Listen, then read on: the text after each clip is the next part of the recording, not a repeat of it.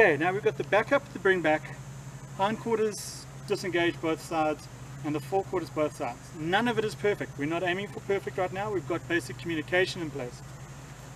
This is the stage that I will normally introduce something like Flyspray, because I've got enough communication that I can keep him still. I don't try and desensitize a horse to a new stimulus until I've got that communication in place. So I'm going to let him have a look at the Flyspray. His nose comes towards it, I'll take it away.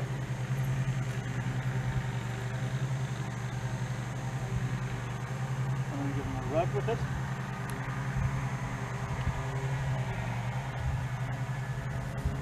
He moves back, I'll move with him. Stand still, I'll take it away. Have a look again. His nose is the other way, I'll just keep it close to him until he tips his nose towards the spray bottle.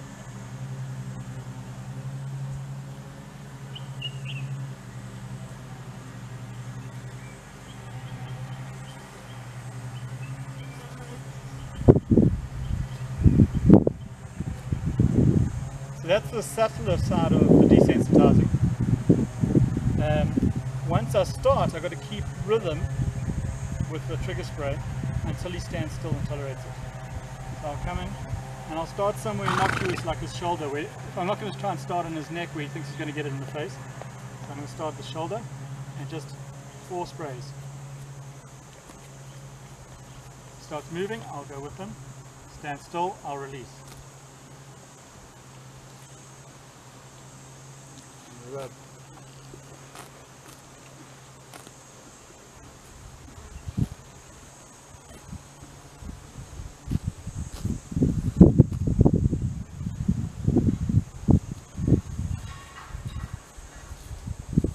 Okay, back to the shoulder.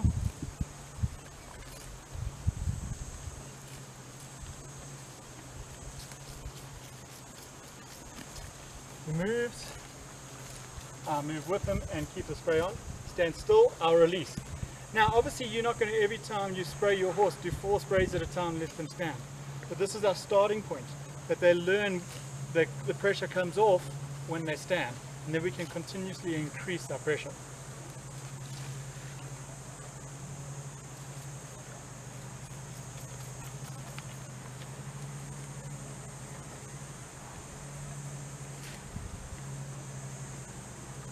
And by that I mean increase the length of time we apply the pressure stimulus.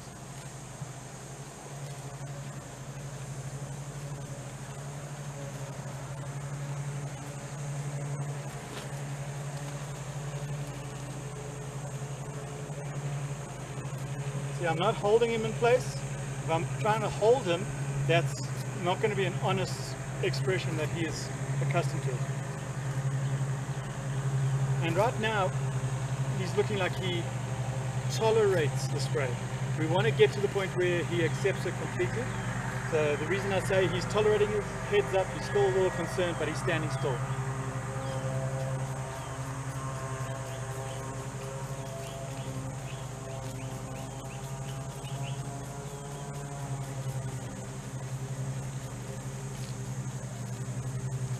I just picked up the rope there because he was trying to yank on me, and I went straight back to the loose rope.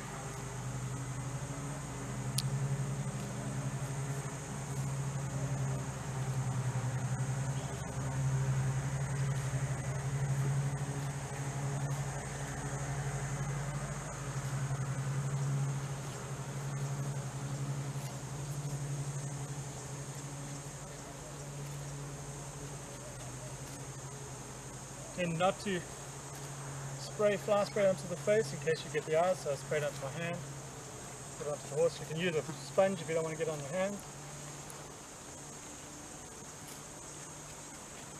At this stage, if a horse showed up as head shy, I'd work on that. He's pretty good about it. What I would do with the horse that's head shy is the same principle. I would go to get as close to the ears as they would let me. When they don't yank away, then I'd take off the pressure.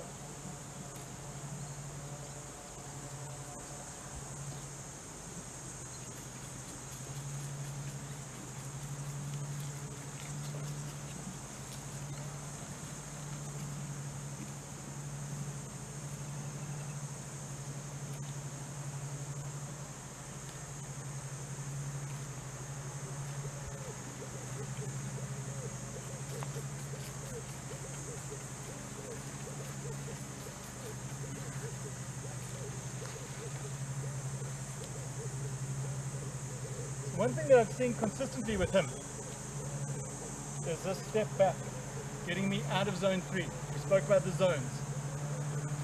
If he doesn't want me standing on the ground in zone 3, I've got a major problem with riding. He might let me sit there, but when I apply pressure for forward, I'm going to have trouble. So I've really got to get used to me standing in this zone a lot. Way before I ever get to getting on him, I want to be able to work in this zone. One of the things that we'll introduce as we're going through, we'll probably have him work over poles, sending over, walking over stuff, stopping with a pole in zone 3. But a lot of just me hanging over him. I'll work off a fence, get him used to me being in zone 3. You'll notice I am not panicking about his foot being around that rope, and I don't mind my rope being on the ground. I'm aware of my rope. It is my responsibility to know where my rope is, and it is his responsibility to not get his feet tangled in it. So you often see people, especially from more conventional train of thinking, or you can't have a horse, the rope on the ground, the horse might get it around his feet and freak out. We're going to work that don't freak out about it. Okay, on this side, I'm going to start again. Remember, horses do not necessarily transfer what they've learned from that side to this side. So I want to do everything equally, and I'm going to expect him to be as worried about this side as he was about that side to start off with. I might be pleasantly surprised and he'll transfer, but I'm not going to take it for granted.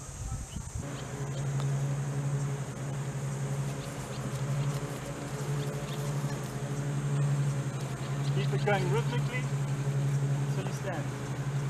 Note I'm not holding him though. I'm staying pretty close to the shoulder so you can't try and barge me out of the way into that side.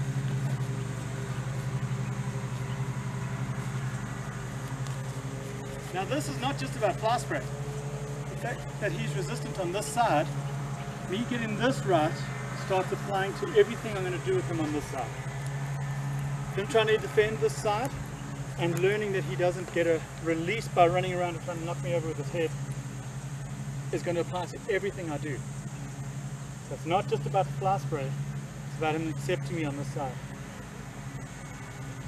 So there he's standing, and I don't take that to mean that he has accepted this now, because his head is turned away from me. He's kind of tight. I'm going to start again. He stood still, so I took it to 6 sprays and released. And there's a lick and chew. So remember, the lick and chew means that he came out of his flight mode part of the brain, the sympathetic nervous system, and goes into the parasympathetic nervous system. The reason that happens, the lick and chew, is when they're in flight mode, the sympathetic nervous system, certain organs shut down. One of those organs is the salivary glands.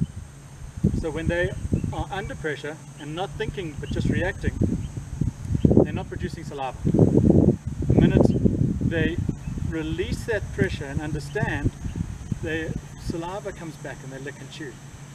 So that is why we talk about it's showing that they learn something.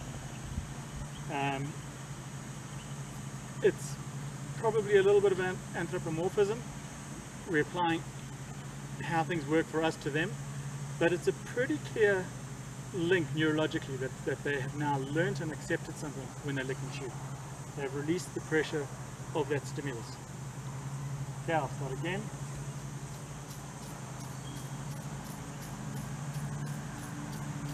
Okay, so he's still tightening, but he's standing. I've gone longer. If he takes a step back, I'll start again. Went 4. I'll give him a rod. So these dwell times, besides it giving them time to process what they think, what they're learning, but also we can give them a rub so they don't just think we're here to throw all the scary stimulus at them.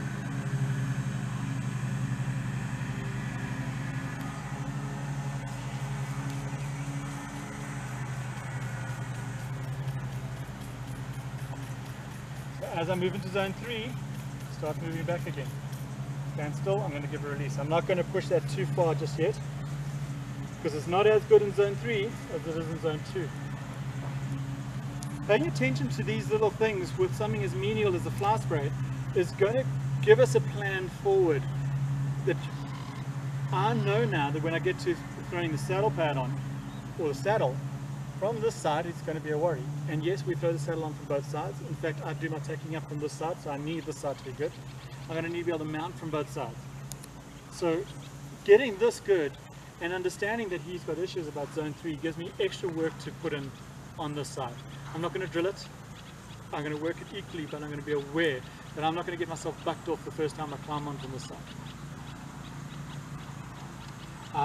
And my ability to ride bucks is greatly reduced lately because of the fact that I put in the effort to not get bucks.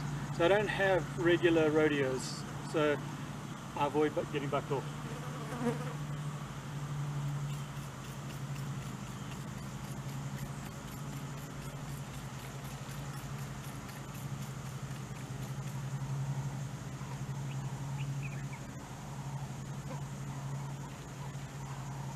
So we are going to film this again after a few days of having this repetition, and you'll see that he'll start to tolerate it and then accept it.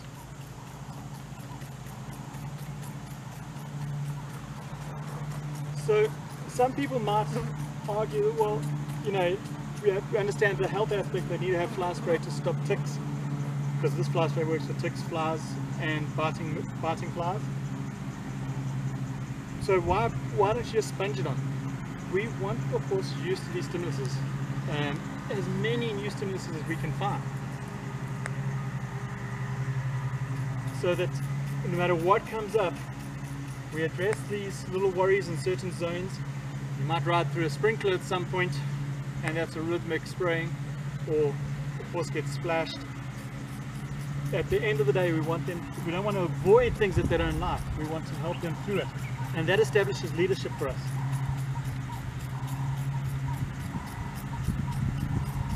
So, well, that stimulus scared me, and he got me through it. Any new stimulus that comes up, that happens after about 10, 20 new stimuluses, they're like, that guy's got good ideas, he's going to keep me safe. Okay, that's it for the Flyspray.